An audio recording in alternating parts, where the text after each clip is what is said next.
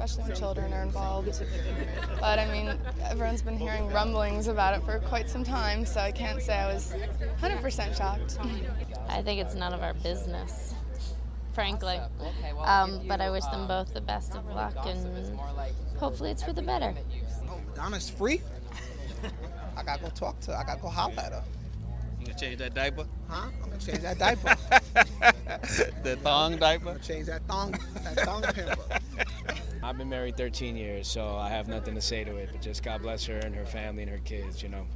She got 7 years out of it, you know what I mean? There's a lot of cases of people that don't even get, 6, 7 months out of a marriage. So, I think right now love in general is suffering.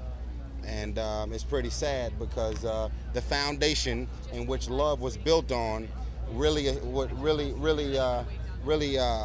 had more power back in the day.